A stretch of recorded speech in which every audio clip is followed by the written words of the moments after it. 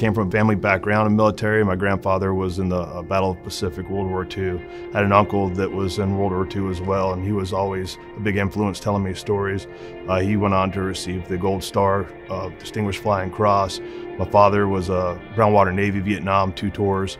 So I kind of grew up with the expectation to carry the tradition. So 2 days after high school, I was off Parris Island Marine Corps boot camp.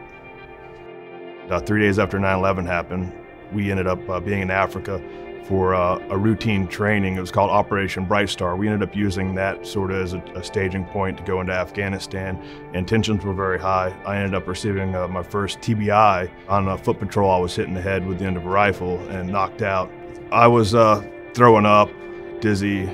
I actually was passing blood in my stool for a little bit, and they chalked it up to just suck it up, kind of move on, you're fine.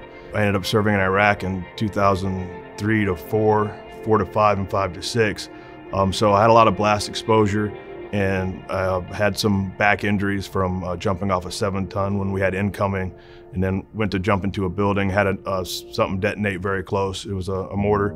So I had a bunch of things like that just continually happen after every tour, and it just accumulated to really combine me having a lot of orthopedic issues and a lot of mental issues. And I tried to pretend that I was normal, but I was suffering deeply. I had 2 unsuccessful relationships, marriages, could not maintain healthy relationships with my family.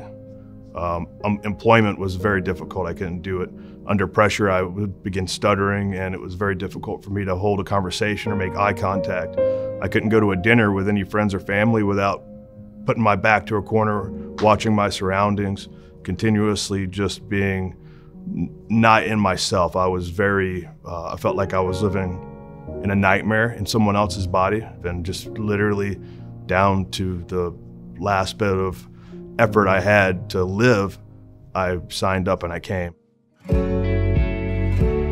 Immediately I was met and surrounded by veterans that would say, "Oh, hey, you're having that issue? This is what I use to do that. Oh, the sunlight bothers you? Have you tried UV glasses?"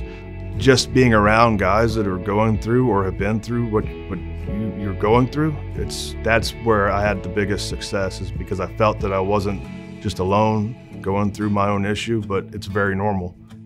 Definitely a form of therapy for me that I've continued to do as a way, if I start to feel that I'm ramping up, a way that I can come back down is by doing art. And I learned that doing the recreational therapy here at Share. Is we'd go in there and they said, "What do you want to do?"